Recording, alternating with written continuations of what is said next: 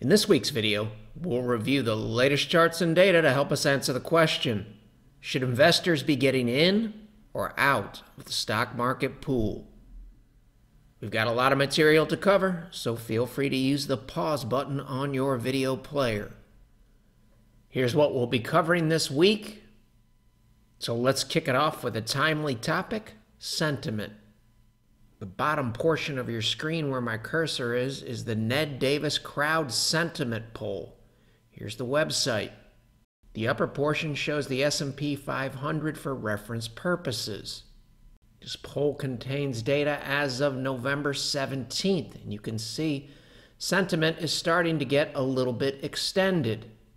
That's concerning, and that's something that we have to keep in mind walking forward. However, we should also keep in mind, in this anecdotal example here, you can see sentiment is extended quite a bit of the time here inside of the orange box and mainly above this dotted line. Here's where we are in the present day, basically the same level we saw in January of 2014. Walking forward from January of 2014, look how often sentiment is extended. And yet, from the end of 2013 until this peak in the stock market here in the spring of 2015, so that's well over a year, sentiment was extended in this box quite a bit of the time. The S&P 500 still gained 15.29%. Similar situation over here. This is our current somewhat concerning level. Here's a similar level here, similar level here. Notice how often the sentiment poll is in the orange box. And from this point here to this peak here, again, a period well over a year, the S&P 500 gained 38.07%. Similar situation down here. Here's where sentiment is in the present day. It's come from low levels to here. In this example, we've come from low levels to here. And from this point here to this point here, the S&P 500 gained an additional 22%. The first example that we covered spans 1.5 years. The second example, 1.8 years. And the third example, a little over 1 year. Reminding us that even when sentiment is extended, as it is in the present day, we shouldn't be making any assumptions, any predictions, we shouldn't be forecasting, and we should remain open to a wide range of outcomes. Is it legitimate at this point to monitor and be concerned about sentiment and or having sentiment on our radar? The answer is absolutely positively yes. If you look at this box right here, it basically tells you that typically when sentiment is above 66, or the dotted line here, that not many good things happen in the stock market relative to other periods, and that's relevant. We'll revisit this topic before the end of the video. But this exercise reminds us that we make decisions based on the weight of the evidence.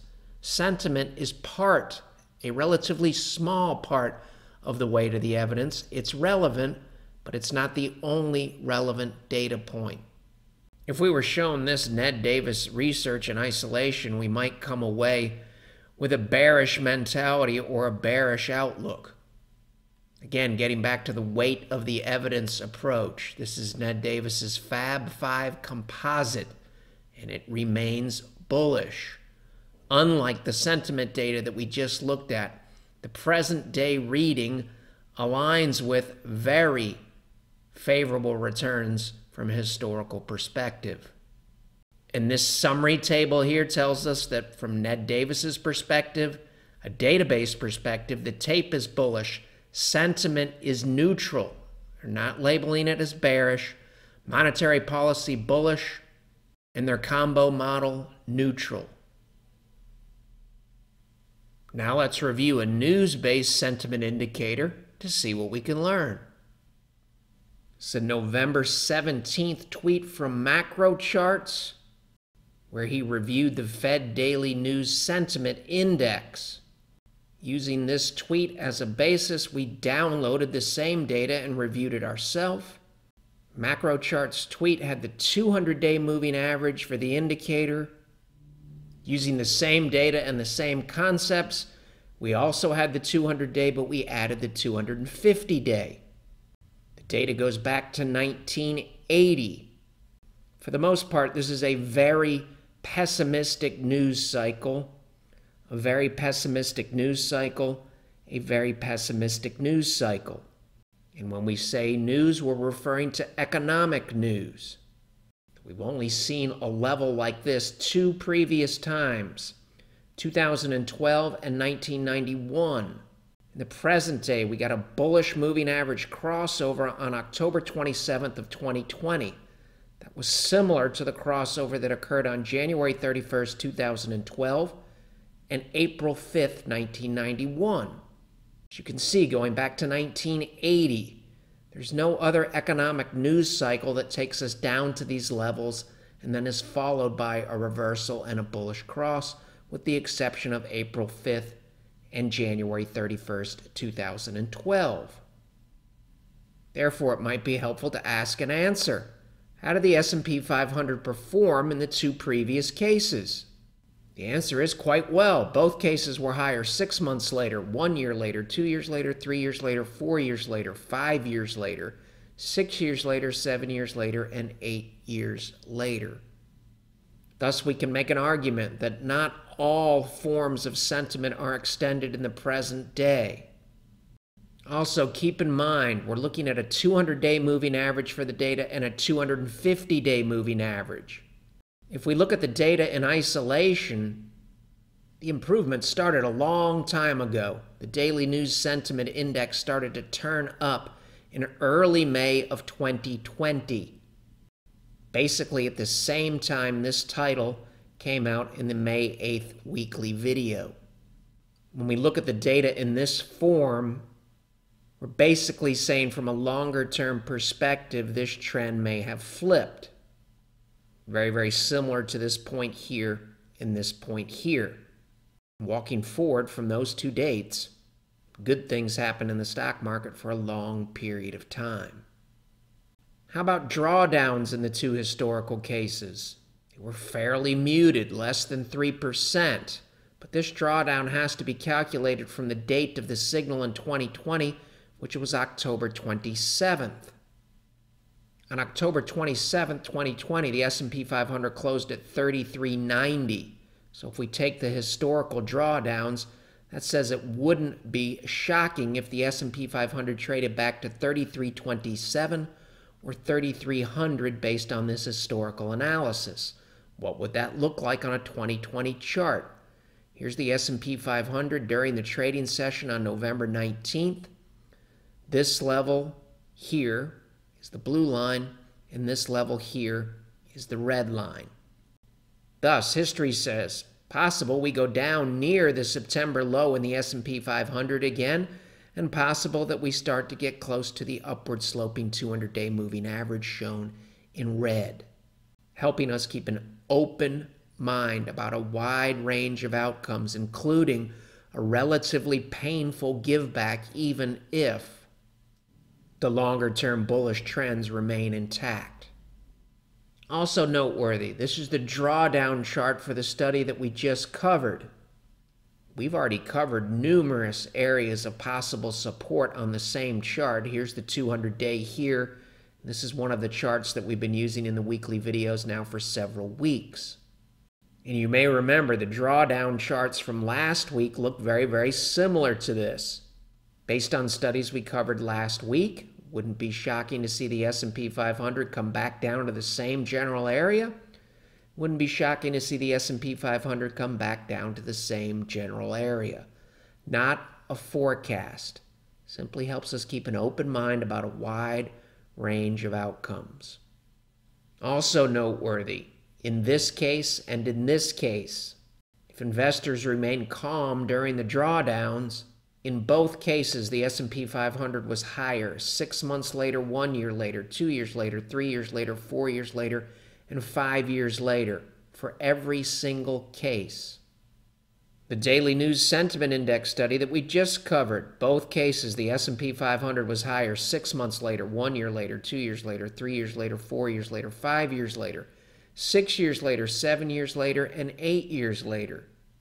You may be thinking to yourself, a table like this really doesn't help us. Thus, it might be helpful to have a very short episode of CCM Mythbusters. A table like this is useless because the stock market is always higher 3 to 8 years down the road. If you have experience in the stock market, you know that it's not particularly accurate from a historical perspective to say something like the stock market is always higher 3 to 8 years down the road. Here are 3 very long-term anecdotal examples.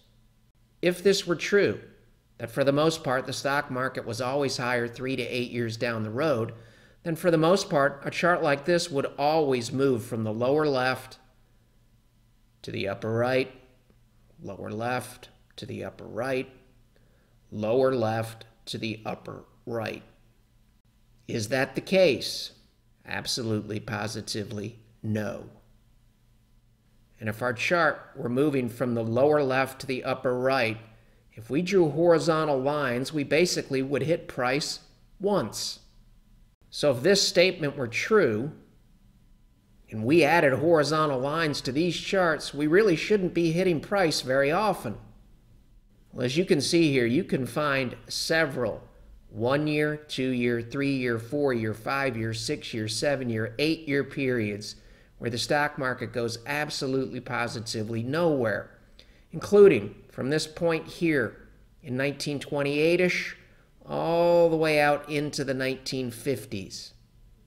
From here, 1960s all the way out to the mid-70s. From here, 1997 all the way out to 2009.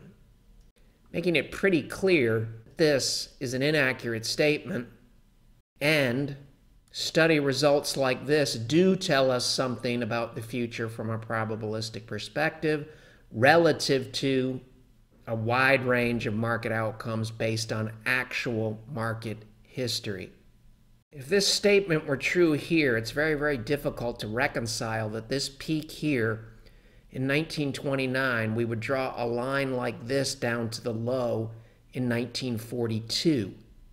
And this peak here in the 60s, we could draw a line down to the low in 1974.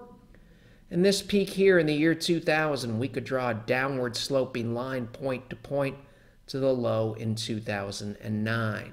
None of that looks like a line that moves from the lower left cleanly to the upper right. Now let's see what we can learn studying financial conditions in 2020. We've covered the Chicago Fed's National Financial Conditions Index many times in these weekly videos, so you can pause your video player. And clients and regular viewers may remember that higher readings in the National Financial Conditions Index mean we have less favorable credit conditions, and that there's lower confidence and trust in the financial system. And lower readings mean financial conditions and credit conditions are more favorable, aligning with higher confidence and higher trust between parties in the financial system. And we know that readings above the zero line indicate financial conditions that are tighter than average, less favorable, and ones that are below the zero line indicate financial conditions that are looser or more favorable than average conditions. As you can see, Q1 of 2020, we were well below zero and then started to rise. We went above zero, came back down, and eventually cleared negative 0.21 and then cleared negative 0.50. We wondered, using all of the data available to us, how many times has a move from here to here to here or here occurred in the past? For the first part of the analysis, let's look at cases that came all the way down below negative 0.5 after making this round trip. The first time we dropped below negative 0.5 in 2020 was August 14th, and we're in a similar area recently, The reading on November 6th was negative 0.504. We have data going back to the early 1970s. In terms of making that type of round trip, we have 1, 2, 3, 4, 5 similar cases to what we just saw in 2020. Walking forward from the similar dates in the past, 100% of the cases were higher 3 years from the date of the signal, 4 years, 5 years, 6 years, 7 years, and 8 years. Every single case, the market was higher 6 months later, and 1 year later, in one case 2 years later, the market was roughly 4% lower from the date of the signal. Since our signal occurred on August 14th was the first time that we dropped below negative 0.5, the S&P 500's gained roughly 6.2%. So when we look at this table now, we're basically saying instead of looking out 1 year, we'd be looking out approximately 9 months. And instead of these type of numbers here, we'd be looking at a gain based on history between 4 and 9%, or somewhere in the neighborhood of 6.5%. These are the figures that we're really concerned about relative to our time frame. If you subtract 6% from these numbers, they still look very attractive. And in terms of getting a larger sample size, we also looked at cases that dropped below 0.21, which is a little bit lower hurdle relative to this hurdle. Remember here, dropping below negative 0.5, there were 1, 2, 3, 4, 5 cases. If we use the standard of negative 0.21, there are 1, 2, 3, 4, 5, 6, 7 cases. Similar situation in this data set. All 6 cases, the stock market was higher 2 years later, 3 years later, 4 years later, 5 years later, 6 years later, 7 years later, and 8 years later, which is quite a bit better than these periods here. Now let's see what the past actions of some traders may tell us about the future actions of other traders. Looking at a ratio here of retail stocks relative to long-term treasury bonds. Why are we using mutual funds here instead of ETFs? Because the mutual funds have a longer history, hence more data. So you can somewhat think of this as a risk-on, risk-off ratio. Since our model is based on a weight of the evidence approach, we'll be looking at 3 different indicators. All of them help us with longer-term momentum because this is a monthly chart. PPO is very similar to MACD, except it's a little bit better comparing historical periods over longer periods of time. Anecdotally, if we look at all of this data, and from a visual and pattern recognition perspective, remember this represents human behavior. This move here, long-term move here with black below red, black drops below the center line. We get a bullish moving average crossover that occurs near the center line, and eventually we're back above the center line. This period here really doesn't look anything like these periods here. We don't drop below the center line here. Here we drop well below. Here we drop well below. Here we do not drop below. This is the period, the only other period on this chart here that looks similar to the present day. Williams percent R has a very, very similar look from very oversold conditions, and then we get back to overbought. This box here also looks similar to what happened in the present day from the lows to now. And the same thing with TSI or the True Strength Index. What period on this chart looks most similar to this period? Near the zero line, went below, and we get a cross. The answer is roughly June 30th of 1996 looks similar in all 3 cases. Thus, it might be helpful to know what happened in the stock market after that period. The answer is very good things happened for a long period of time. From that date until the peak in the spring of 2000, the S&P 500 gained an additional 128%. However, it didn't start off particularly well. Right out of the gate, 6.5% drawdown on a closing basis. From here to this intraday low here, almost 10%, helping us keep realistic expectations about 100% normal and to be expected givebacks and volatility that occur even within the context of the strongest bullish trends. Also noteworthy, between point A and point B, it was not all fun and games. There was a lot of gut-wrenching volatility between point A and point B. Therefore, if you wanted to capture this type of return, you had to be willing to withstand drawdowns along the way. And this chart goes from 1996 into the spring of 2000, and for the most part, it does go from the lower left to the upper right, which is quite a bit different from these periods here. How about the message from the technology sector? Once again, we're trying to learn what the past actions of some traders may tell us about the future action of other traders. This is the NASDAQ Composite Index divided by the price of a 30-year Treasury bond.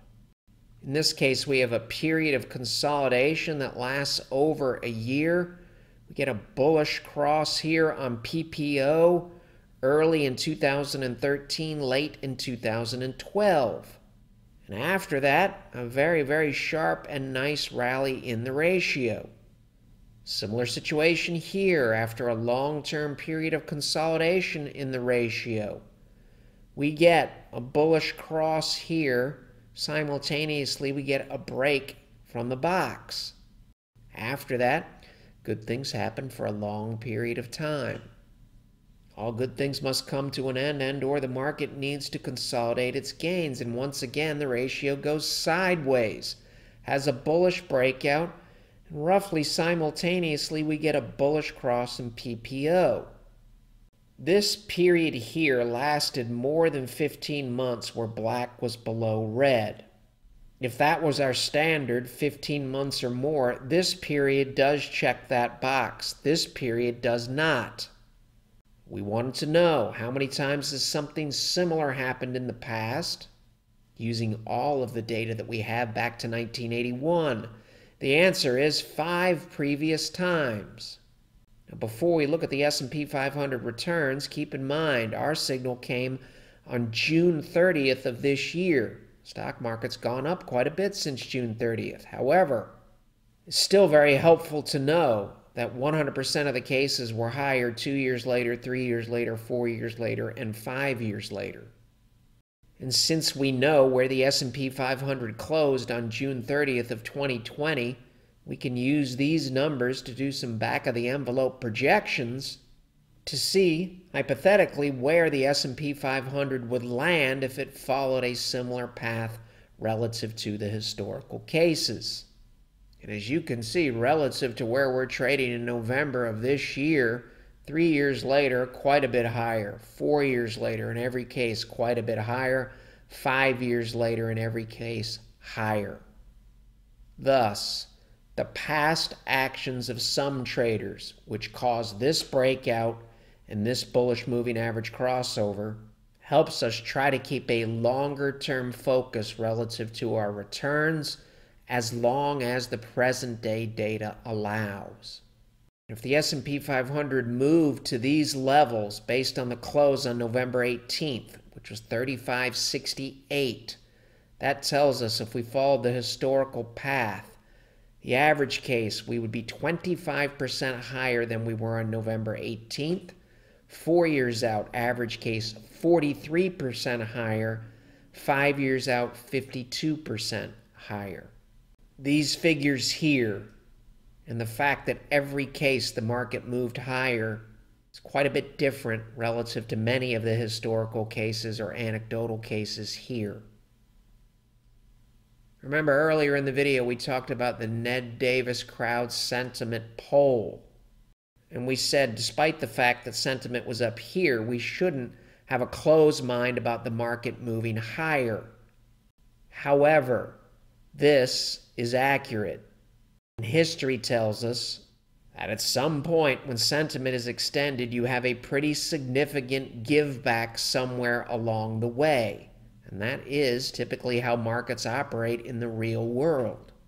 This portion of the analysis and these three green numbers tell us that it's possible that that give back won't come for some time, and it won't come until the market moves quite a bit higher. That's why it's important to keep an open mind about a wide range of outcomes and take it day by day. Remember, we trade the chart in front of us. And this Ned Davis analysis uses the same concept based on the data in hand. And based on the data in hand, we're still in this favorable area here. Is it possible that this moves in this direction and the present day charts deteriorate in a concerning manner? Absolutely, positively, yes. And that may happen very, very soon, but it hasn't happened yet. Anything else that tells us we should be keeping a longer-term focus as long as the data allows. And as long as the data allows basically says as long as the chart in front of us doesn't deteriorate in a meaningful way. The answer is yes. You can pause your video player and better yet Google this title here to find this list of 10 reasons why the stock market could move higher between now and year end. From a negative perspective, some of the Fed lifelines are now due to expire on December 31st. This was announced after the market closed on Thursday, November 19th. You can pause your video player here and/or Google this title to find this Bloomberg article. We covered this topic in detail before we knew about the virus. U.S. households' financial obligations ratio, which is basically debt service burdens. You can't look at debt in isolation. If somebody tells you that the U.S. debt level, total U.S. debt, is at the highest level ever, that really doesn't tell us anything. What matters is the ability to service the debt. We have records going back to 1980. Never seen a situation better than the present day. From the Bloomberg article, 8 months into the pandemic, Americans' household finances are in the best shape in decades.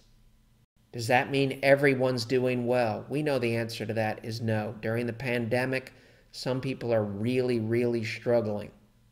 And some people are really, really struggling through no fault of their own. Morgan Stanley says Europe's economic recovery will be 3 times faster than in the wake of the 2008 financial crisis. You can pause your video player. It's difficult to say. The studies that we've covered this week contradict what we've been covering since early April of this year in any meaningful way. In fact, results like this align with rather than contradict the studies that we've covered in past videos.